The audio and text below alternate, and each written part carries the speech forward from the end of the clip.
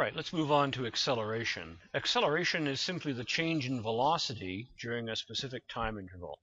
That means that your velocity is changing within a certain amount of time.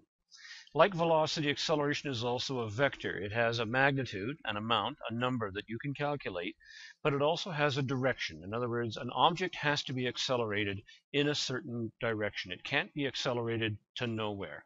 So I want to show you how acceleration works here, but first I'd like you to pay attention to these symbols. This represents a big or a large positive velocity. So this arrow going towards the right is positive, and it's big, so this is a big positive velocity, whereas this fellow here is a small positive velocity. He's going to the right, but he's a much smaller arrow. Now contrast this with this fellow. This is a big velocity in the negative direction. In other words, we're heading towards the left. And this one here is a small negative velocity, also heading towards the left, but a much smaller amount. So to understand the difference between what's positive and negative acceleration, we need to draw for you some vector diagrams here. So let's have a look at this first one over here. And I'll tell you what I'm trying to do here. I'm saying that where we have this solid line here, that this is sort of like the start, and this is sort of like the finish. So we start at the solid line and we're moving towards the dotted line. I have a vector here that happens first. In other words, here I have a small initial velocity. It's represented by a small arrow. And then something happens. In step number 2, I have a much greater velocity. My velocity became much larger. So I have a short arrow here, and then I have a much longer arrow here. So this is my change in velocity. How can I connect these two? Well, what's missing is this red vector that you see right here. And this change between the two vectors of my initial velocity, which was small, and my final velocity, which was much larger, this vector, to make the connection work, has to be drawn towards the right. And so this is a positive acceleration. Now, here's another example of a positive acceleration. My first vector here that starts off is a very large negative vector, negative velocity here. And then that changes. It becomes a much smaller negative velocity. So we're still moving in the negative direction, but again, it looks like I've slowed down here.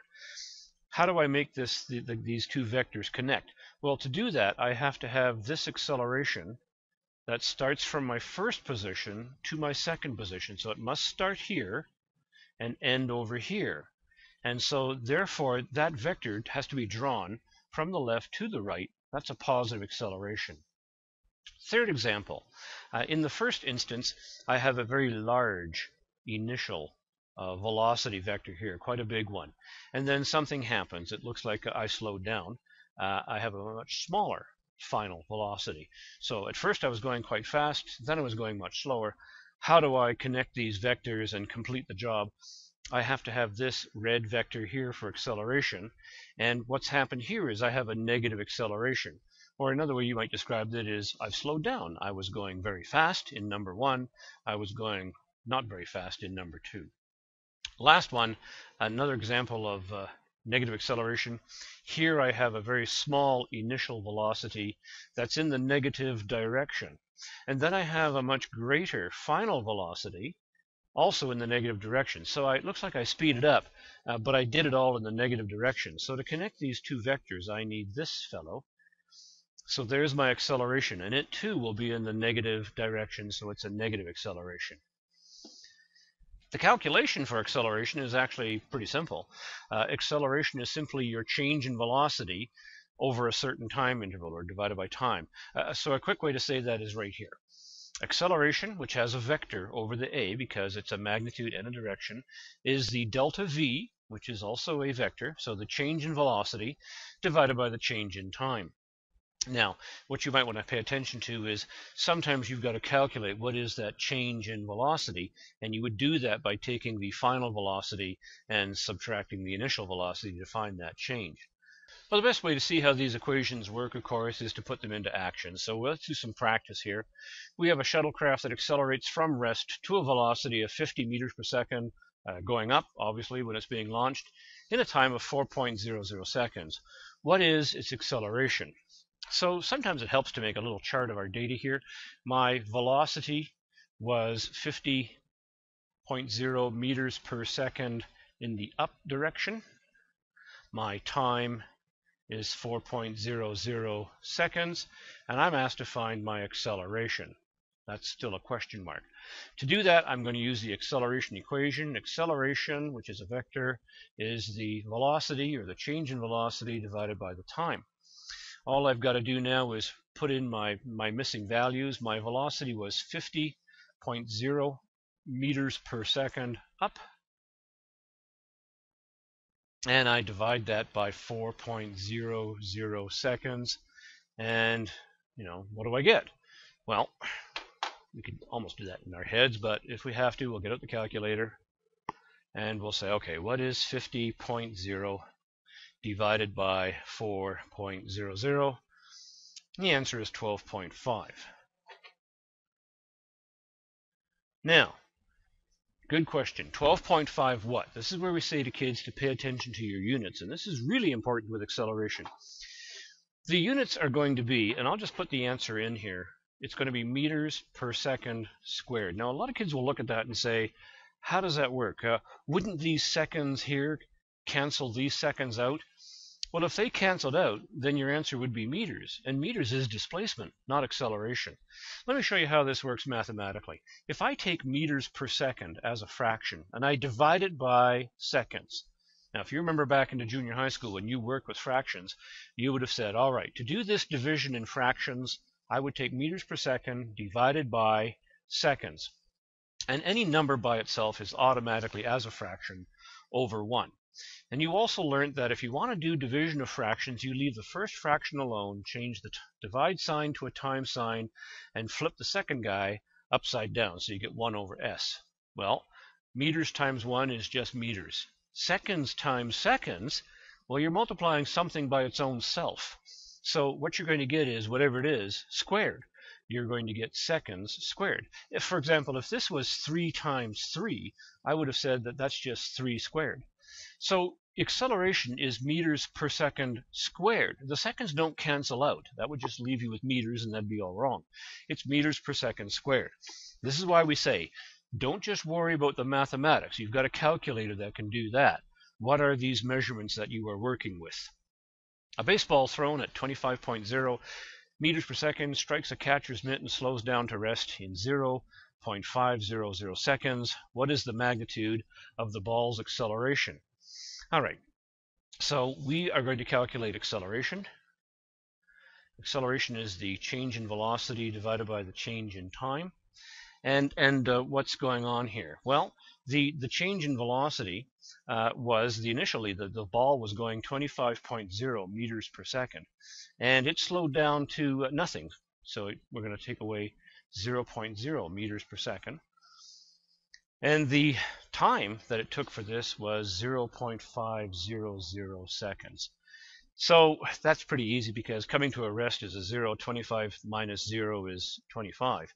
So we're going to calculate what is 25.0 meters per second divided by 0.500 seconds. And the calculator, of course, can help us with that very quickly. What do I have? 25 divided by decimal 5, 50.